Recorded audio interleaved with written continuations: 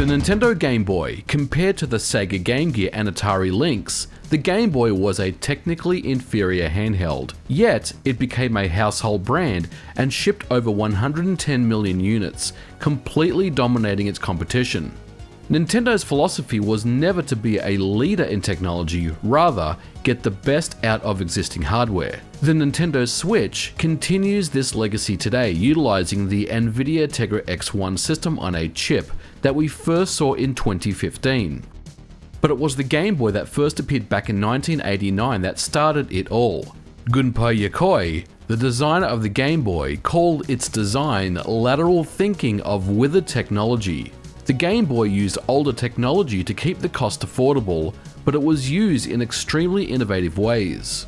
Looking at the hardware, the Game Boy comes with a custom system on a chip that houses an 8-bit sharp processor clocked at 4.19 MHz. While it's similar to a Zilog Z80 and an Intel 8080, it's actually neither of them. It's something in the middle of these. The hardware contains just 8KB of RAM and 8KB of video RAM. That's right, I said 8KB. When developing on the Game Boy, one of the biggest challenges that programmers had to overcome was the limitations of the hardware. Yet many of them were able to overcome this and come up with some amazing results and some amazing technical achievements as far as the graphics go. Let's go ahead and take a look at the graphics system on the Game Boy and deep dive into some of the really cool effects that programmers were able to take advantage of. The Game Boy system on a chip is home to not just the CPU, audio hardware and I/O, it also houses the PPU or Pixel Processing Unit. The Game Boy resolution is 160 pixels wide by 144 pixels vertically, and it has 4 colors, or I should say 4 shades of grey or green, depending on what model Game Boy you are using. So let's do some quick math. We just said that the Game Boy has 8KB of VRAM, and the size of the display is 160 by 144 pixels. If we use a traditional frame buffer approach to draw each pixel color value sequentially and render the frame buffer, we would need almost 23KB of RAM to do so. Remember, we only have 8KB of VRAM to work with. So how is this limitation overcome?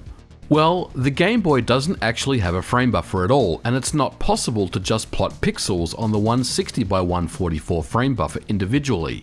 To conserve and optimize graphic space, all background images are assembled utilizing tiles. A tile is an 8 by 8 pixel square which supports a palette of 4 colors. The Game Boy can store a maximum of 256 tiles in VRAM. We said that each tile is 8 by 8 pixels. This means that it's 20 tiles across by 18 tiles vertically, which would produce a full screen image. But this is actually 360 tiles, so how do we account for this? Tiles are reusable, so for example, any tile that's an empty space or a white tile wouldn't consume more VRAM than 8 by 8 pixels. If we take any Game Boy game and layer a grid over it to represent the tile offsets, you can see many tiles are repeatable. So the tile is only stored in VRAM once and is referenced as needed. This provides a significant memory saving as compared to a conventional frame buffer. In fact, the entire background tile set is stored in one of 2 possible memory locations in VRAM, which is accessible by the game. As it needs to draw the screen, it pulls the tile index it needs based on the memory location of the background tile data. It's also not necessary for games to need the entire 256 tiles for a game. Some games use less. For example, Super Mario Land only needs 128 tiles, which means more VRAM to do other things. Okay, so we have tile-based graphics. Now this is something that's not unique to the Game Boy, so let's move on to something a little more interesting, background scrolling. When you play something like Super Mario Land, the background scrolls as you move Mario in the game, essentially moving the offset of all the tiles on the screen and introducing new ones as Mario is moved to the right. Although we said that the Game Boy draws 20 tiles across by 16 tiles down, in VRAM it's actually drawing 32 by 32 tiles, and the Game Boy's display is used as a viewport. In other words, as you move Mario to the right, the viewport moves with it, and there are 2 registers to manipulate the scrolling of X and Y to move this viewport around. This is done per pixel and at 60 frames per second, so it's simple for the Game Boy to achieve a smooth scrolling effect. When a viewport hits the end of the tile set, it simply just wraps around. Tiles can also be loaded in before they are displayed. This means entire level data can be stored as tiles, and this effect is used in games that have level data larger than the 32x32 tile window. The game simply just brings in new tiles off screen as it needs them.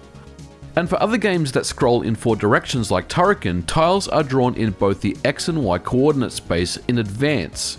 The Game Boy also has a window layer which is independent of the background tile layer and can scroll independently. The window layer can be enabled and disabled and contains its own X and Y position registers. This layer is usually for user interface, such as score or status. It sits above the tile layer and is non-transparent. This is a very simple way to set up a static part of the screen, and this window layer can also have its own palette independent of the background tile layer. It wouldn't be a game system without sprites. The Game Boy can have up to 40 sprites on screen at any given time. Each sprite is also 8 pixels by 8 pixels and can move independently of the tile and window layers. There can also only ever be 10 sprites on any given line at any time. Sprite data is also stored in VRAM, much like the tile data, and larger sprites can be pieced together from the 8x8 sprite data. Sprites can also be flipped horizontally and vertically without requiring to make a copy of a flipped sprite, which would use additional VRAM. They can also be set to 8 pixels wide by 16 pixels high, and sprites have their own palette independent of the other 2 layers. Okay, so we know that the Game Boy has sprites, backgrounds, and windows, and all 3 combinations of these can really come up with some good games. But in order to take graphics to the next level, programmers started to use tricks mid-frame in order to manipulate scan lines and get some really cool demo style effects out of the Nintendo Game Boy. We said earlier that the Game Boy is tile-based, but the LCD screen renders graphics line by line much like a CRT. When it reaches the end of the line, there is a small pause and moves on to the next line to draw. This time taken is known as the horizontal blank or H-blank period. Once all 144 lines have been drawn, the time taken to jump back to line 1 and start drawing again is known as vertical blank. The Game Boy has a register known as LYC, which is used to compare the current scan line that's being rendered with whatever value is in the LYC register, and if they match, an LCD status interrupt occurs, and during this interrupt other registers can be manipulated mid-frame in order to produce some cool and interesting effects.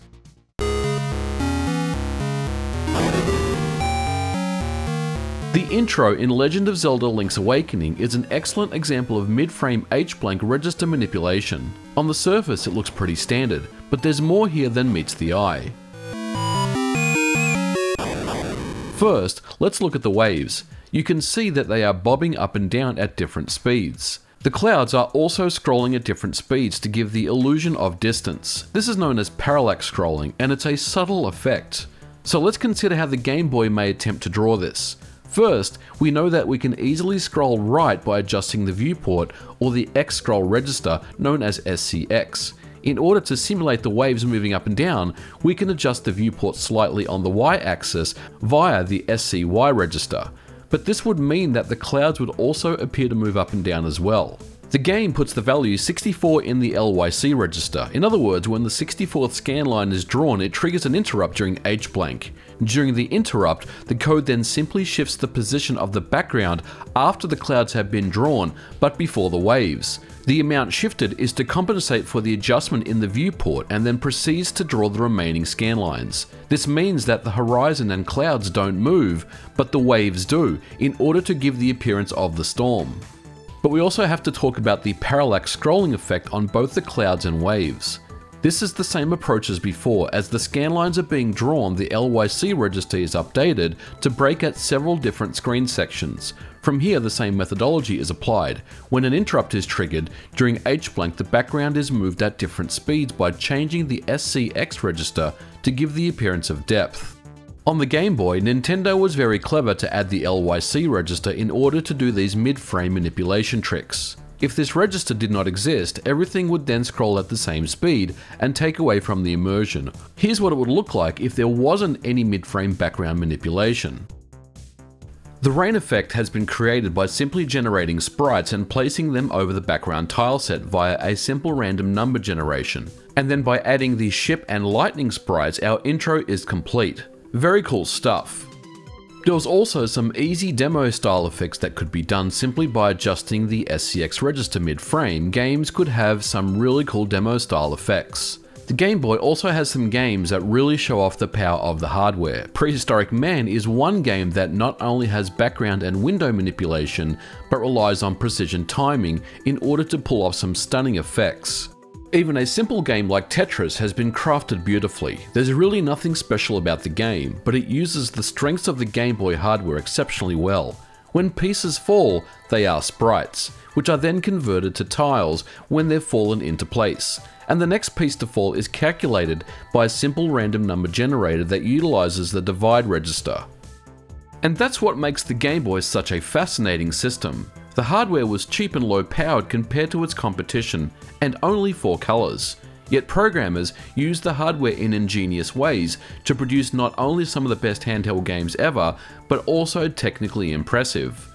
And if you're a fan of the original Game Boy, let me know in the comments below what some of your favorite original Game Boy games are. So there you have it, guys. That is the PPU of the Nintendo Game Boy. It's a fascinating topic to go back and revisit, and one that's really something that I'm very much interested in. And you know, developers were really able to get the most out of the Game Boy, given the really kind of minuscule requirements and specifications of the hardware itself, that were really able to get some really cool effects out of the Game Boy. Now, obviously there's other things on the Game Boy that I haven't covered in this video, like the sound and more tricks with graphics as well. You know, there's a lot more to the Game Boy than just the graphics processing. There's so much more there that it can do. But, you know, that's something that I'll probably look at in a future episode. But I'm very much interested in covering old retro systems and how they worked. So if you guys like this video and you want to see more, let me know in the comments below. I really want to hear your feedback on this one. Well, guys, we're going to leave it here. Thank you so much for watching. If you like this video, you know what to do. Leave me a thumbs up. And as always, don't forget to like and subscribe. And I'll catch you guys in the next video. Bye for now.